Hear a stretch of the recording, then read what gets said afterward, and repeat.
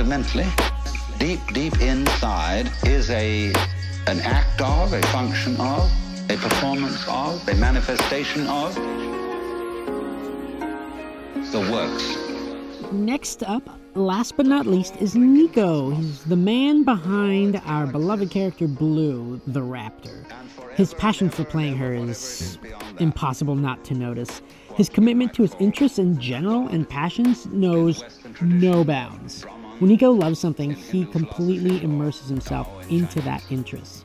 You'll see what I'm talking about as we sit down with him and talk about all his disciplines and interests. One of my biggest interests, which I've found about maybe 5 years ago, was writing. I've heard you talk about it a few times. I'm actually curious what you write about. I haven't asked you because I was kind of saving it for this. Yeah, so I've been like in the process of making my own sort of like comic book series for like Spider-Man, Power Rangers. I'm trying to get something into DC, but Spider-Man has been like my main focus. Yeah. And I've been like dropping like so much writing into it for like the past like 5 or 6 years.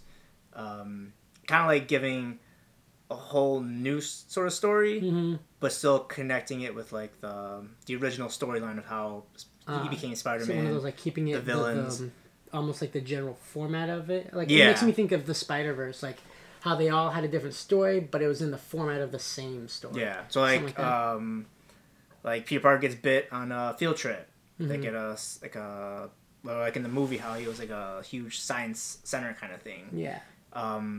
And like I just switched up like where they are and like what the origins are a little bit, but like still trying to keep true to it. Yeah. But with that, it's gonna be both like a writing and photography project.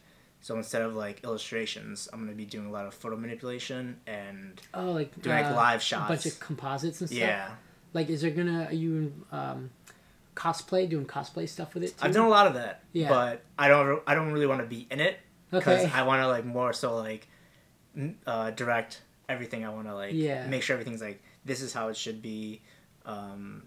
This composition should be like this, stuff like that. Oh, that's cool, man. Your history with writing, which I think you've kind of covered already, which was like it's kind of the past couple of years. You said, yeah. Even before that, I took a creative writing class in high school, and I wrote like a little like fairy tale kind of like story for my ex-girlfriend at the time. Her sister was going through like a really weird thing in her life, and it was like a whole like secrets and telling the truth kind of thing.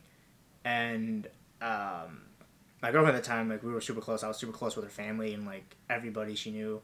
And her sister like was really liked me, and like she thought like I was really cool, and like I was always around hanging out with her and like our family, just like talking and just getting to know like what she's doing in school and stuff. Yeah. But it was like a huge like dramatic thing that like really like affected their family as a whole. But she like confided in me in something that didn't really confide in her sisters, or her sister and her brother. And I was kind of like writing the story, be like, hey, this story's for you. I want you to know that you're not alone. Yeah. And despite whatever this secret is that you have, you should still tell someone because it's going to have an impact on both you and your family, but it needs to get out kind of thing. Yeah. So it's like a personal story that writing was like an outlet for it in a way. Yeah. And it sort of helped me like help her get out of the whole thing and like just realize that telling the truth is like a huge deal for everybody. Yeah. So it was kind of like a big thing for me. I'm like, wow, I just made like a whole like story about like telling the truth and stuff, and it kind of like branched me out because it was kind of hard to like jump into that because I have a huge imagination, but like writing was never like my strong suit. And then in college I took another creative writing class because I was just like easy A, like wouldn't be a big deal. Teacher was very strict on what he wanted, so it kind of helped me like veer into like how structure has to be. Yeah. So that helped me out a lot, and I even wrote like about like zombies and aliens. So I wish I still had the documents, but didn't have them. I was not leading, but like I was being tempted. I'm like, where is all this stuff? Yeah. Everything else before college and in college I don't really have, but really the only one I have is like the Spider-Man, the Power Rangers, and like the horror story ideas. That's I still have those like on my phone saved, but I'm trying to work to get myself a computer so I can actually like dive into it. You have a computer right now? I don't have a computer right now. Niko, all this time I thought you had a computer. Oh no, I just do it on my phone. Oh jeez. But yeah, because like some people are telling me like, oh, you can still do it on your phone. I'm like, it's a lot different from like being on your phone because I get easily distracted with like apps. Like even though like I'm trying to get into the writing, I just know the apps and like other things are there. So like people texting me. Yeah, I can imagine. Yeah, but like once I'm in it, I'm just like I need to get you a laptop, Niko. I'm working towards that. Yeah. I'm gonna get a MacBook, and from then on, just keep it going. Just on go. this tour. Yeah, that's awesome. Nice, dude. Next question is why writing? I feel like you kind of touched on it, but I guess you didn't dive into it the way you probably could. Why writing?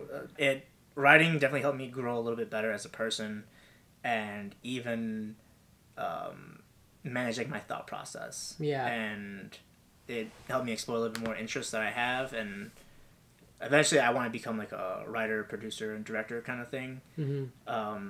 And on this tour, it's helped me a lot because I know like meeting everyone's like their backgrounds, like stunts, acting, even like talking with like the directors. It gives me more insight to like learn more about the art and eventually give me more info to like make my own movie or write my own movie. Yeah. Oh God, how have you liked performing in Chicago? I feel like I should have asked that at some point. Yeah. How's it been being in Chicago as home for you? Yeah, being back in Chicago really is like the whole like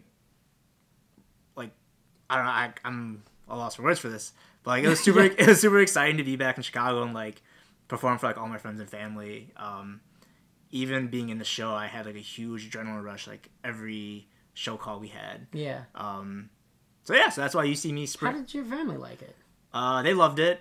They loved all the Jurassic Park movies, so it was just like they originally thought it was gonna be part of it, the movies, but I'm like, no, it's definitely in between. But they were definitely loving of it. They just didn't expect a whole lot of how it was, especially the Tyrannosaurus Rex. I'm like, yeah, it's pretty life size, and it's pretty crazy. Yeah, it's pretty life size. That's what's gonna look like if there's a real dinosaur. Yeah. But they loved the show, and I think I had some of my friends come see it. Yeah. And they were like blown away by it, and there's like, oh, like our little friend is an actor and famous now. I'm like, I'm not famous just yet, but it's. I guess you could say I'm an actor. You get to be around that. What's the word I'm looking for? Franchise. And yeah. Like, was it you're the one that spotted the director first, Colin Trevorrow. Yeah. Gosh, I don't know why I struggle saying his last name so much. It's almost like trying to say tomorrow. Okay. It's a little bit. I've done that once. Yeah. I was like, Colin Trevorrow. I'm like, it's not Colin that. Trevorrow. It's not that. Yeah. Doing the meet and greet, for some reason, like, it was Madison's wording that was struck me. Mm-hmm. So then looking around and then just seeing him, I've like researched like directors and stuff to try to see like what their other movies are. Then I just stem from that, kind of like how I do with actors as well. And like I just remembered a picture of him. And I'm just like, oh my god, like this is him. I had to make him know that he was the one in charge and he was the one that did all this. Yeah. So it's just like in that moment I had a Jurassic World Fallen Kingdom where Owen meets up with Blue again. Mm-hmm. So it was kind of like, oh, we're reconnecting. So it's kind of just like, I had that mindset the minute I saw him. I'm just like, this is it. Like, you've met the guy who made you. So like it's your dad in a way. Yeah. So it was kind of like, it was really intimidating, but also like really like heartwarming because like I got to meet someone who worked on a franchise that I loved when I was a kid, and to almost have like his blessing, and like after the end of the show was just like unreal. Yeah, that was super cool. Yeah, so it was definitely tearjerker and a whole like life milestone for me. That's awesome. So it was pretty cool. Yeah, well, cool, man. It's been a pleasure. Yeah. Thank you so much again. This is Niko.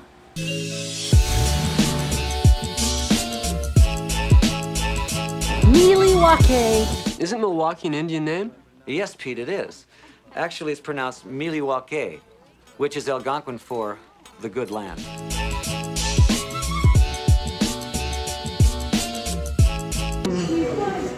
This is easily probably the best pizza I've had on tour at this point. Charles, you kind of feeling a little something similar? I'm 100% agreeing. Like, this is great. This makes me, like, I take a bite and I want to slow down and appreciate every taste that I'm experiencing. Even the crust, man, is like nice and soft. The point is, flavor-wise, it is delicious. Even the pepperoni that from the pizza Charles got, wow.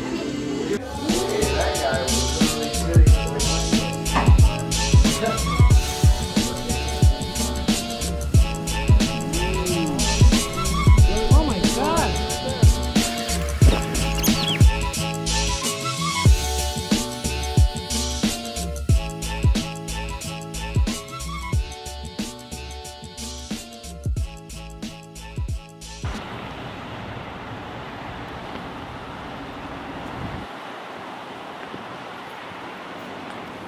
Oh yeah, I felt that cold.